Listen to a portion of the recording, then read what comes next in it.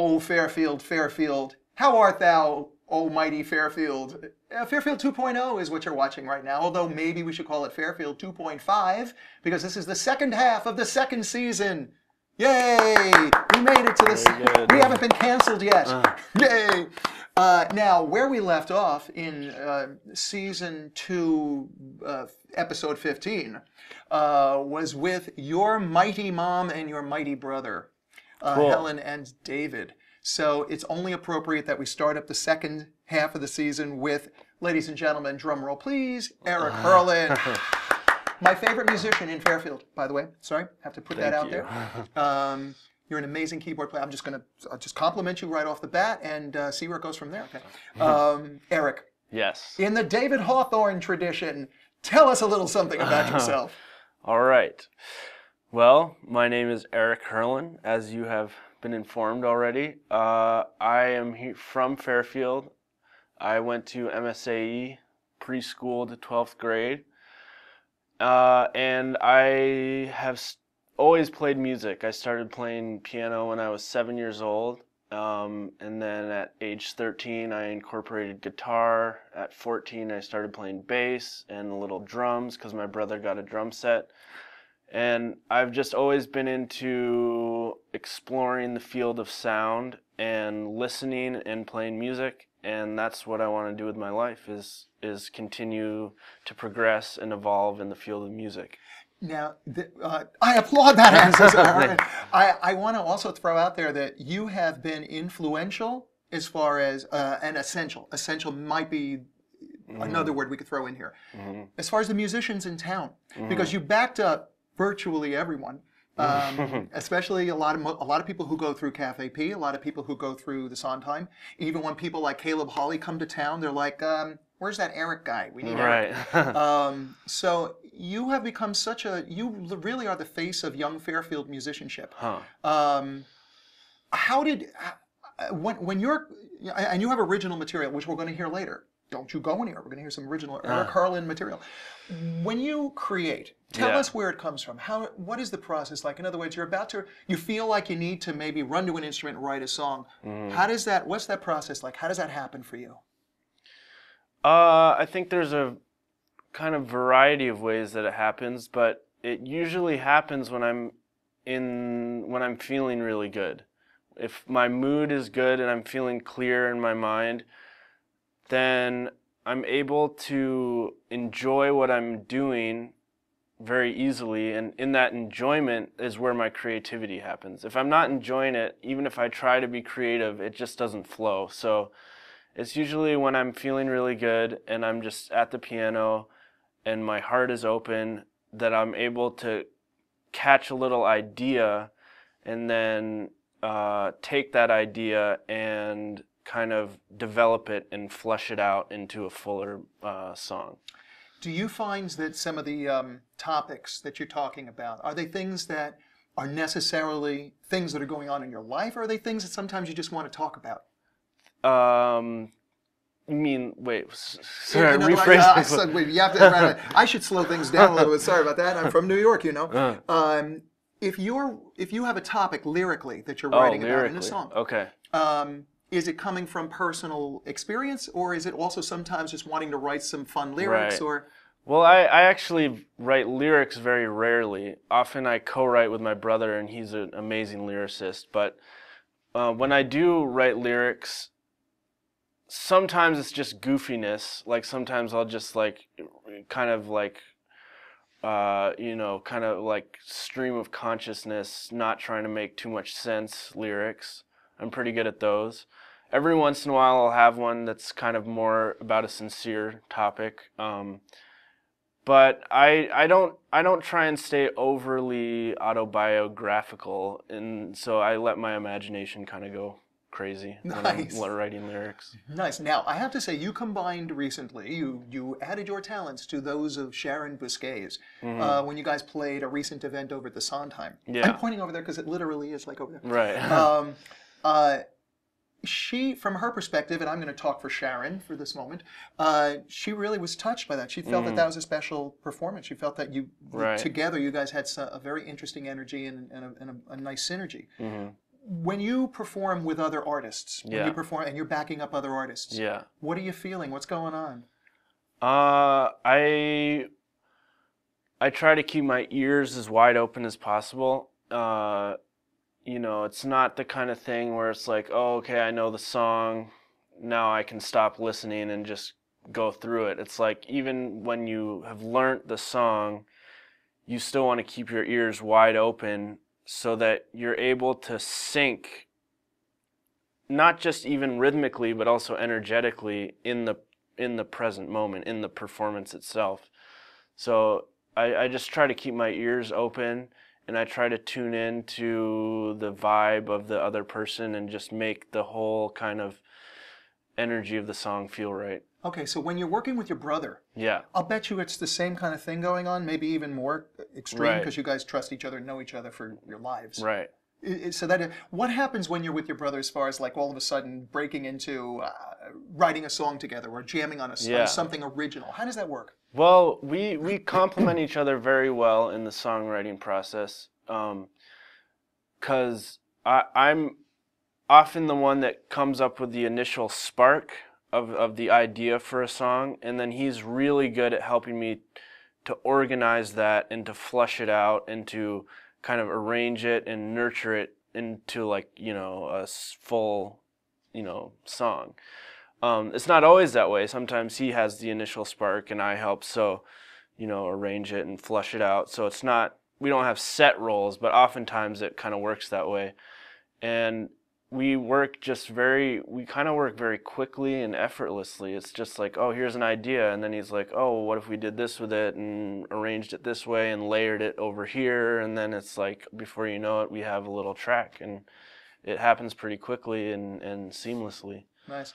Now, you've played with so many configurations with your brother. In Right. addition to being with just your brother, you've played in something called the Tantric something boys choir. The Apocalypso-Tantric Boys Choir. Okay. Yes. And that's with Jimmy Moore from KRUU. Yes. What goes on in those dynamics? It's a combination of pre-composed material, but there's also a whole lot of jamming. That band is kind of a jam band. We have songs that are mostly through composed, but for the most part it's just like pick a key, go, see where it goes, and it's a lot of fun. I find it almost very meditative to just be in a space that's really free. I don't like to live there all the time. I like to, because I also like, working on structures and forms and things like that. But it's nice to go into that free space every now and then just to kind of like, dive in and see what happens. Nice. Now, that group, that particular configuration, is a little influenced by a certain other group, right? Right. What would that group be again? Medeski, Martin, and Wood. Thank you, and I'm glad you said it because I always flip Martin and Medeski. Okay. I never know which one to say. They have some of these tendencies too, right? Yeah, yeah. Do you feel that they're coming from, in a lot of ways, do you feel like they're coming from that same creative element that you guys are coming from? In other words, they influenced you a little bit, right? Yeah, absolutely. Okay, do you feel like you're picking up on their vibe of how they did it, and that's sort of getting imbibed with the three of you also? Yeah, I feel like they kind of, in a way, like embody kind of a generation of jam band style, because I feel like we certainly have a tendency to sound like them or be in their vibe, but I hear a lot of other bands that, I don't know if I can list the names, but I feel like they kind of, in a way, they kind of created a genre, or they were kind of the band that became most associated with that genre. Whether they created it or not is another story, but we definitely fall in the same sort of vibe, and it's I love listening to them. Nice. And there are other configurations you've been a part of. You're a part of your Trillionaires. Who's in Trillionaires again? Well, I'm more of an honorary Trillionaires member. I'm not actually a core member of that band, but I play with them every now and then. The other band that is like kind of the most serious one right now is me, my brother, and another guitar player, Johnny Cohen. Who? Johnny who? Mr. Cohen. So that's kind of perhaps the most serious ensemble at this point, but also Johnny's sister Gemma sings with us. In that band, we have a name. It's called the Subterranean All-Stars, and I really, really love playing in that band because we get to perform a lot of original material, and we all just play very well together. And it's also inspirational, isn't it, as far as the way that the creative, what everybody's adding to the pot. Absolutely. Yeah, I notice it, especially with the original songs and all that. Absolutely. Yeah. Well, it looks like we need to be looking at winding this down because we need to hear you play. It's like all of this, it's like the tension building before the performance. Sounds good. Eric, this is great. I'm really happy that you joined us today. Thank you. I want to know, however, before we end this, what advice do you have? This is my traditional question. Okay. What advice do you have for new artists? New artists. Be dedicated and be in it for the long run, because I think in the development of any artistic talent and skill that you go through dry spells and you go through periods where the inspiration is low, but have the attitude of like a long distance runner and be willing to go through those phases, because when you come out on the other side, you're that much stronger and you're that much wiser as an artist. So just be dedicated and see it as an eternal process of evolving, and don't get discouraged when you feel like you're stagnating for like a period, just because in the bigger picture that's just a phase, and everyone, if you put your attention on it, will feel that sense of progress. And nice. Yeah. Sage words from a musical sage. Thank you very, very much, Eric, for coming on the show. Absolutely. And definitely come back again. And now, don't go away, we're going to be having Eric Hurlin play some original music, a couple of covers, right? Couple covers, yeah. And you don't want to miss it, so stay tuned. Hang in there, Fairfield. Hello, Fairfield. My name is Eric Hurlin, and I will be playing a few songs for you. 4 originals, 2 covers, and 1 just improv jam that was requested by Mike.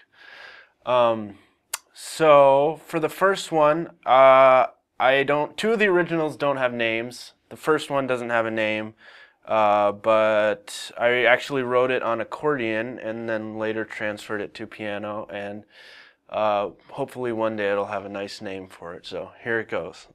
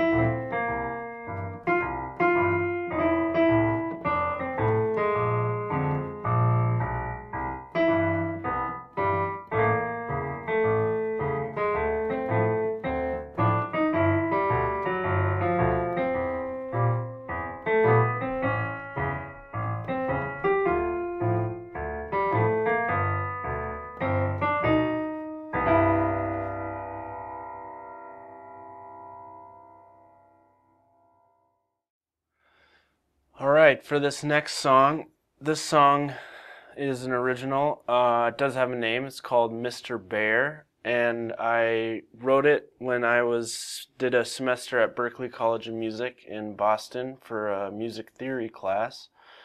Later, we did it in a band I was in called Rock, Paper, Scissors with 3 vocalists, but I also like to play it instrumental every now and then, so here it is.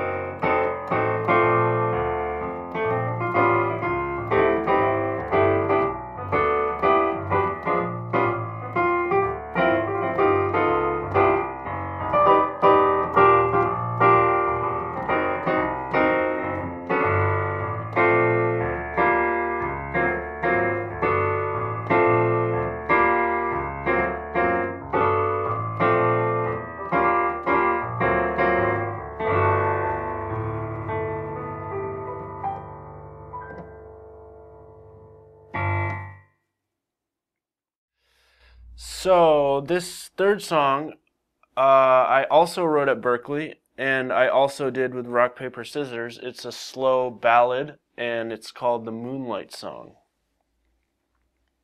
Not Moonlight Sonata, just so you know. Okay.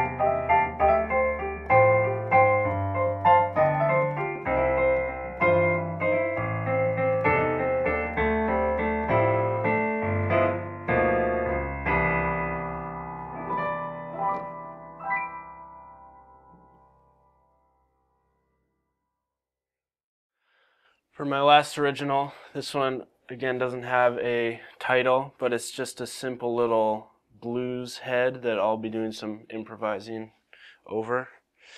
So here it goes.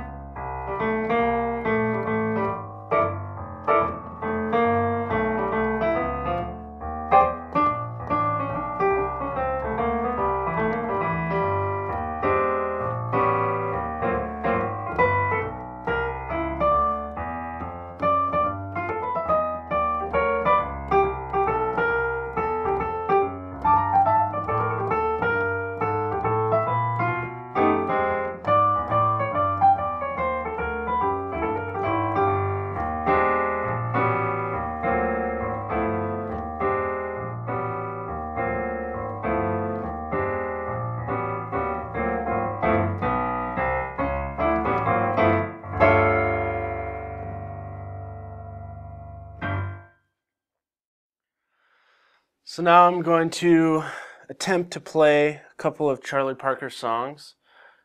He's a big influence of mine, and this first one is called Scrapple for the Apple. So here it goes.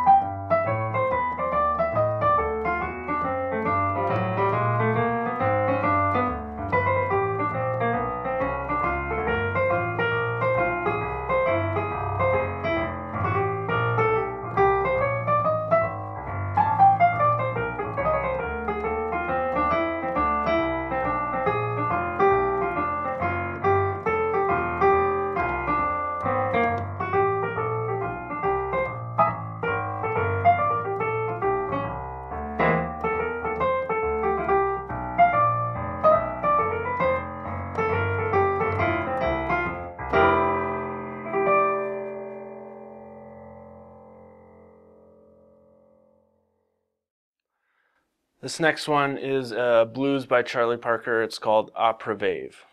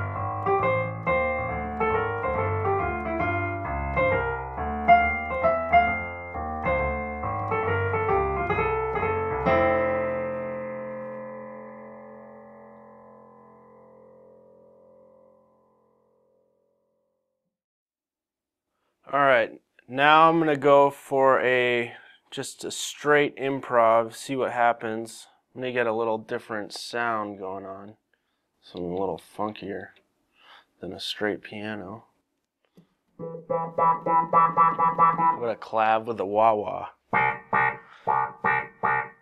That sounds like a duck, but let's see what happens. So I'll just do like something kind of funky and see where it goes.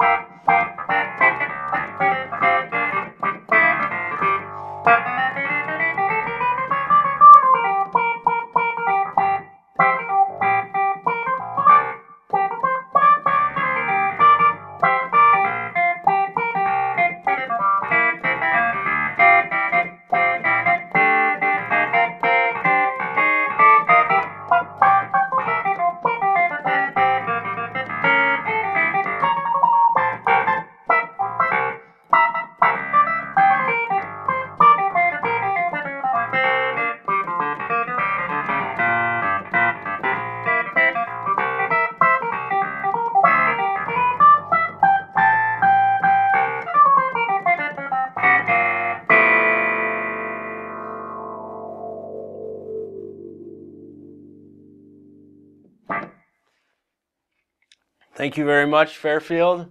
Hope you enjoyed. Hello, Fairfield. Ready for another exciting segment of today's episode of Fairfield 2.0? Well, I hope you are, because we've got Molly Ringwald. Yeah, it's true, Molly Ringwald. I'm interviewing Molly via Skype, that thing that's all the rage with the kids these days. And hang in there. This is an experiment, and I hope it works, because we're going to probably be doing more of this in the future. So here is our interview with Molly Ringwald here on Fairfield 2.0. Oh, lucky Fairfield, we have with us Molly Ringwald on the line for Fairfield 2.0 and beyond. Hi, I'm Molly. How you doing? I'm great. How are you? I'm pretty good, and I'm really grateful to have this time with you, and so is, I guess, so are all the listeners right now. Would you do me a favor and go into your new album, Except Sometimes, on Concord? Mm-hmm. What inspired you to do this album? What inspired me? Well, mostly it was because I was playing with these incredible performers. I put a jazz group together, and this was around 2008, 2009, and we just had a great time together. And, we were sort of gigging around town until I was, I think, about 8 months pregnant. And then I took a little break, and then picked it up when they were about 6. I have twins, 3.5-year-old twins, and we picked it up and just decided that it was kind of like now or never. While we were performing together, I wanted to really get a record of our sound and what we were doing, and that's kind of how it happened. And we made the choice to do it independently, so we didn't have to go through kind of like all the meetings and people deciding for us what we wanted to do. Peter and I, he's my pianist and musical director and arranges all the music. We just kind of wanted to do it the way that we wanted to do it, and then see kind of after the fact who was interested. And nowadays it's like you don't really need a label. We could have released it independently, but we were absolutely thrilled when Concord Jazz really got behind it. Yeah, they're an amazing label. They've got so much good talent, and they're willing to take some risks. They're really cool. Yeah, and an incredible, backstory, with amazing performers. I think, I'm really, really proud to have them release the album. Yeah. Now, you mentioned Peter before. You met Peter Smith, right? Mm-hmm. Peter Smith. Right. And who else joined you on this project? We have our what we consider kind of our core group is Clayton Cameron on drums and Trevor Ware on bass, and Alan Mesquita on sax. And then on a couple of other tracks, we have a man named Winston Bird who plays trumpet, and Bruce Foreman on guitar. And, and that's pretty much... and Charlie. Charlie joins on I'll Take Romance. Cool. Now, this is not new for you as far as music. What's the story? What's your musical history? Well, my father is a traditional jazz musician, and so I grew up, before I did anything else. The very first, my very first artistic endeavor was singing jazz with my father's band, the Fulton Street Jazz Band, and I started when I was about 3 and a half. And that's really where I thought my focus was going to be. I thought I was going to grow up and be I thought I was going to grow up and become a black jazz singer. my idol was Bessie Smith, and that's who I really, really adored. And that was the music that I listened to, and that was the music that I sang with my dad. I mean, a couple of the lyrics, they sort of had to, change a little bit to make it a little bit more appropriate for me. Right. But, I really thought that that's what I was going to do, because that's what my dad did. My father raised his kids as a jazz musician, so I thought that was a really viable career.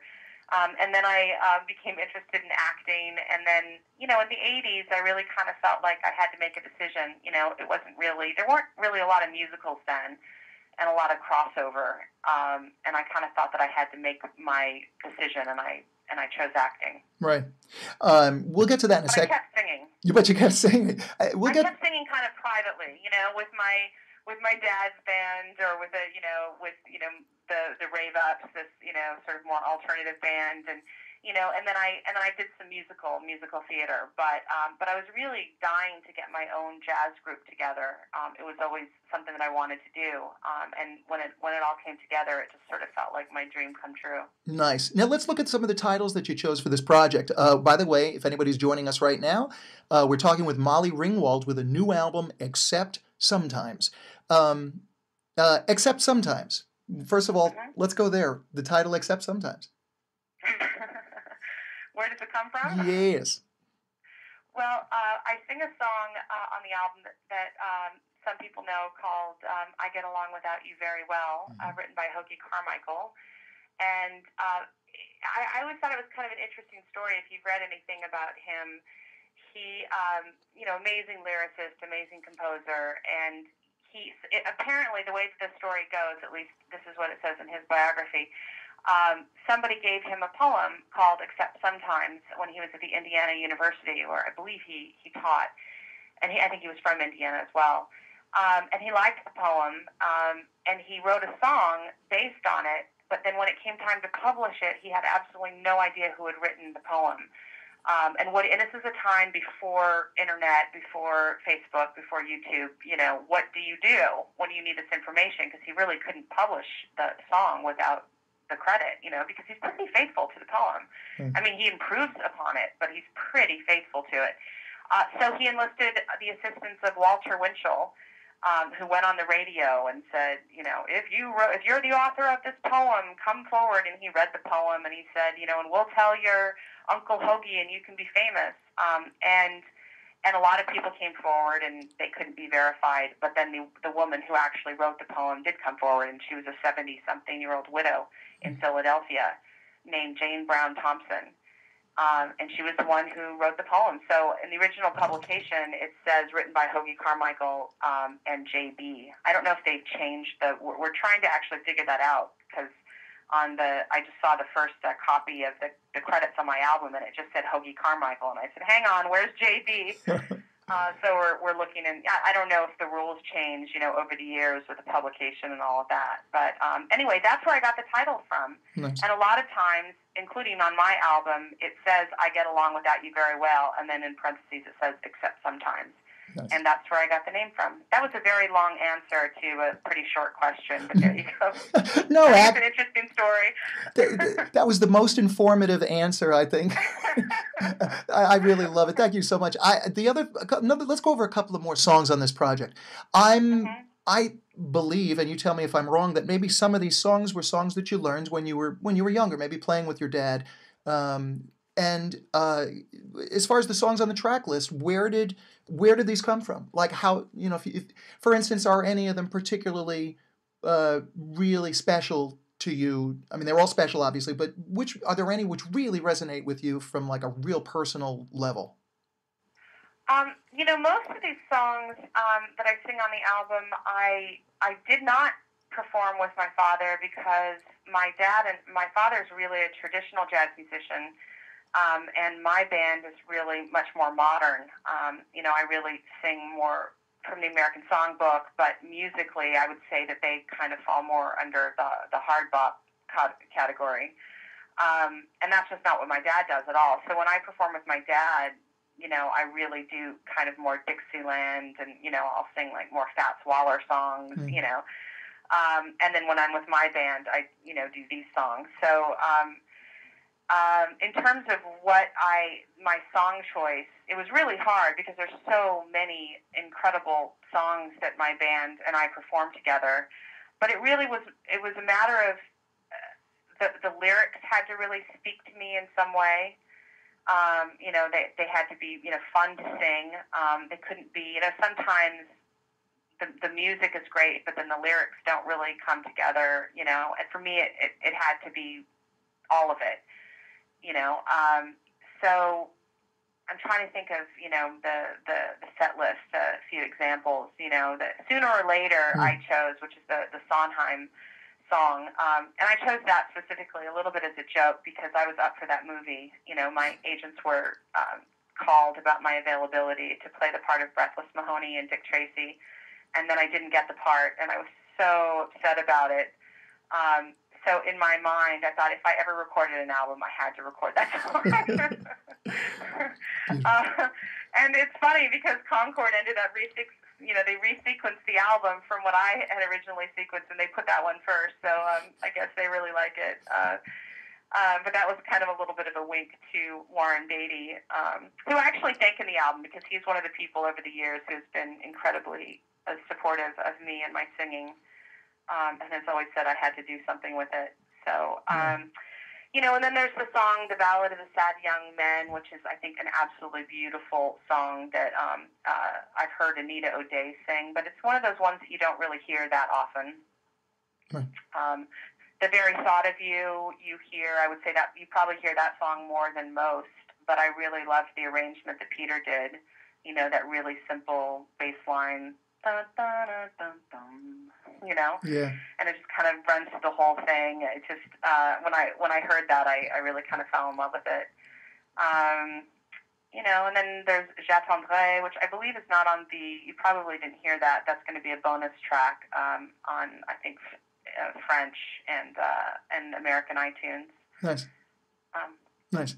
The Ballad of the Sad Young Man, I want to go to that because it seems like that was a challenging, you handle it wonderfully, but it was a challenging choice. I mean, the way that song goes and the depth and the sort of like, sort of the level of, what you're singing about, what you're communicating. But then again, I realized that you've been in so many movies with sad young men, it doesn't, it absolutely resonates. Yeah.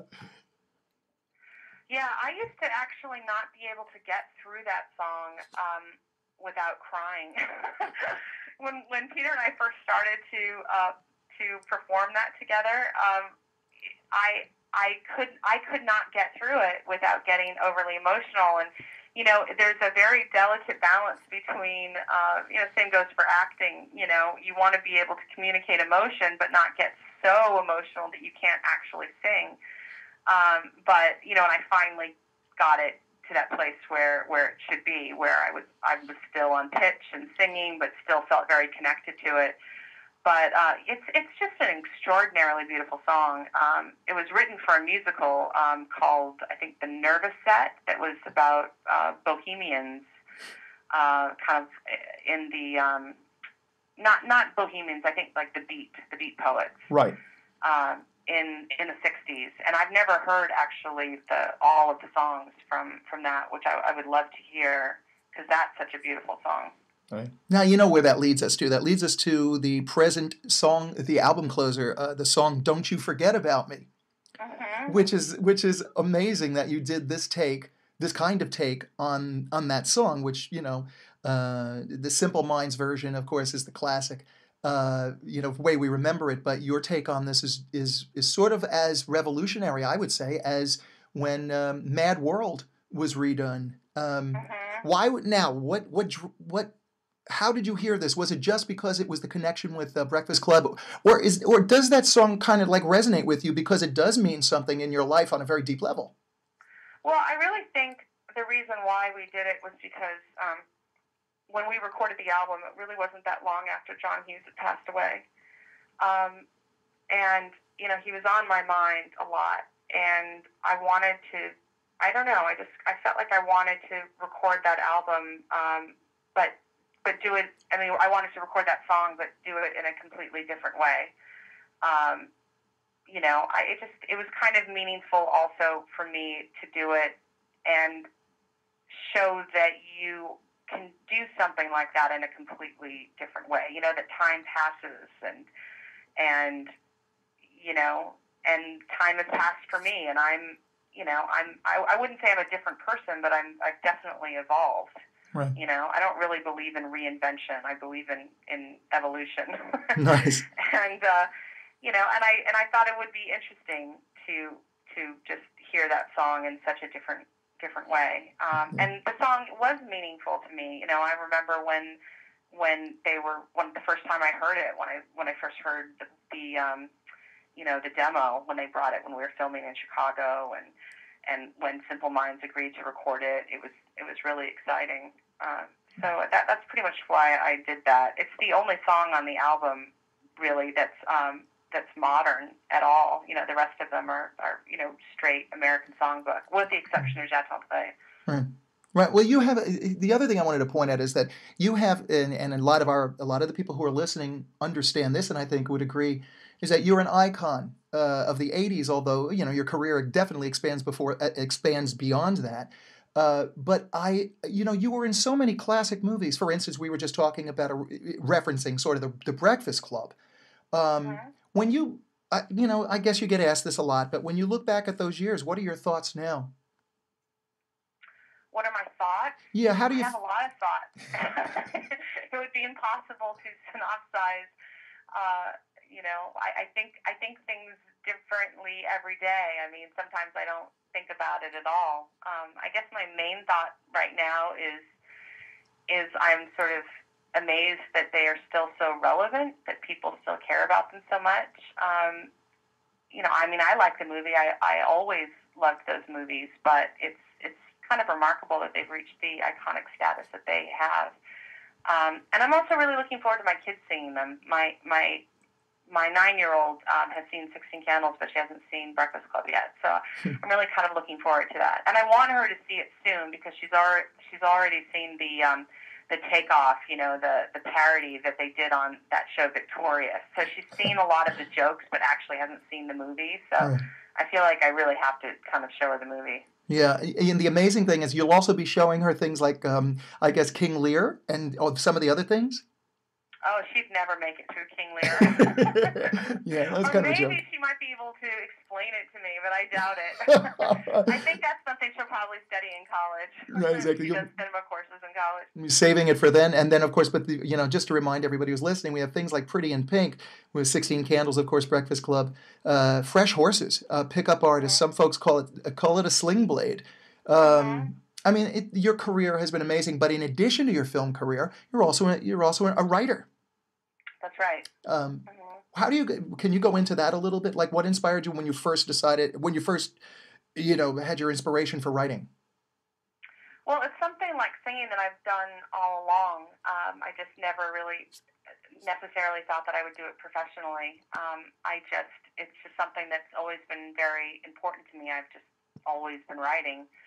And I don't know, something happened, I think, when I turned 40, where it kind of kicked me into this really super high creative gear, where I felt like I really wanted to do everything that I wanted to do. And, you know, so I just took it really seriously and sat down and, you know, I wrote 2 books. The first one is nonfiction, much more sort of lighter kind of style guide. It's illustrated. It's really fun. And then my second book was a work of fiction, novel and stories, called When It Happens to You. And that was all along the theme of betrayal, which I felt like was a very relatable kind of human theme. Yeah. And there's also, of course, your Broadway career. Yes, which I haven't really done. And, you know, we moved to LA in 2008, and I haven't really been back to do anything on Broadway. I'd like to, but it's kind of hard now with 3 kids, you know, in school. Yeah. Are they, by the way, are they edging towards music? Do you find any of them more musical than wanting to follow mom's path a little? You know, it's really hard to tell. My elder daughter takes piano lessons, and she's very talented. She doesn't like to practice, but she's really talented. My littlest girl, 3 and a half, loves to dance, and my little boy seems to be leaning towards the piano. So, you know, who knows? I think they're going to tell me what they want to do. Beautiful. All right, so this segs nicely into my traditional question, which is, what advice do you have for new artists? You know, I kind of make it a policy not to have advice. I feel like everybody needs to follow their own path and really needs to listen to their own core, which I guess is a kind of advice. Yeah. You know, not listen so much to what other people have to say. If you really feel strongly about something, then you just have to do it. Nice. And I really think that that's really the most important thing. And getting an education, I think that really, really is a good thing. Nice. Would you educate us in maybe if you could? I've never read anywhere about any kind of, you know, any relationships that were happening on any of the sets. But as you're a young actor and actress and all that, and sometimes there'll be attractions. Were there any attractions happening on some of the sets that you've worked on over the years that? Oh, I never talk about that. Okay, yeah, I guess that's a kiss and tell question. But I was just curious if I mean, your chemistry with Rob Lowe, for instance, you know. Yeah, no. No, okay, No. but I want to throw out there the Stephen King TV novelization. Mm-hmm. Was Stand. Oh yeah, that was real. I thought that was really pretty cool. And I think Yeah, it was a great cast. yeah, and it had a nice. I think some of the messages even in that were really cool. Mm-hmm. By the way, before I forget, I when I was listening, the band members, I just blanked on Charlie's last name. He plays tenor sax on "I'll Take Romance," and his name is Charles Owen. So I wanted to make sure that he got that credit. Beautiful. Okay, and speaking of that, are you going to be going on tour to support the record? Yes, absolutely. Nice.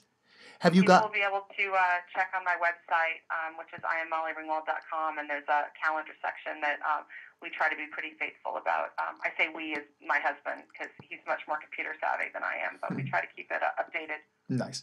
All right, and then I have to ask you, did you enjoy your gig on January 15th at 54 Below in New York? Yeah, I had a great time. Yeah, it was really nice. Nice. All right, Molly, thank you so much for your time. I really appreciate it. My pleasure. All right, Thank you. all the best, Molly Ringwald. Take care. Bye-bye. Bye-bye.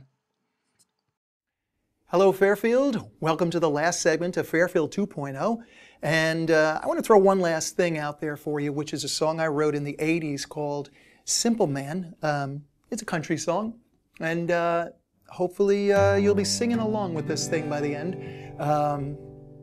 But let's get into this. This is a song I wrote for a certain girl that I knew back in the 80s. From her perspective, but I kind of gave it a twist and made it from the third person in order for a guy to sing it. So let's see what we do with this. Let's see.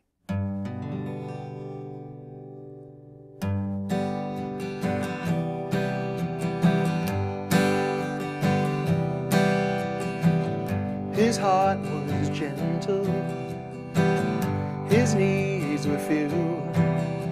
His eyes were the color of his faded jeans, and his love was true. Her heart was broken, her dreams were through.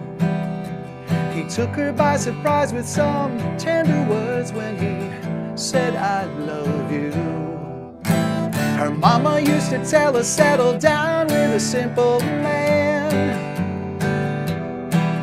He'll give you what you want and he'll give you all the love he can."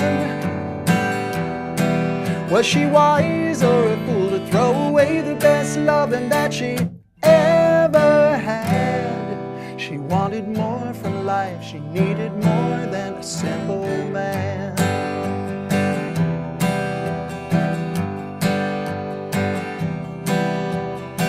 She lived in the city where men act refined. How you gonna keep her down on the farm after hors d'oeuvres and wine? Well, his conversation bored her sometimes, but Lord, he could touch her in those tender hours and make love with style. Her mama used to tell her, "Settle down with a simple man. He'll give you what you want and he'll give you all the love he can." Was she wise or a fool to throw away the best loving that she ever had? She wanted more from life, she needed more than a simple man. Saying goodbye was so easy she never cried. But maybe she should have settled down and lived a simple life. Well, she's made her choices, some good, some bad. Her heart is like a book and she's turned many pages since she held that man. And she loves her freedom, she's got big plans, but after all her lovers, no others touched her like that simple man. Her mama used to tell her, settle down with a simple man. He'll give you what you want and he'll give you all the love he can. Was she wise or a fool to throw away the best loving that she ever had? She wanted more from life, she needed more than a simple man.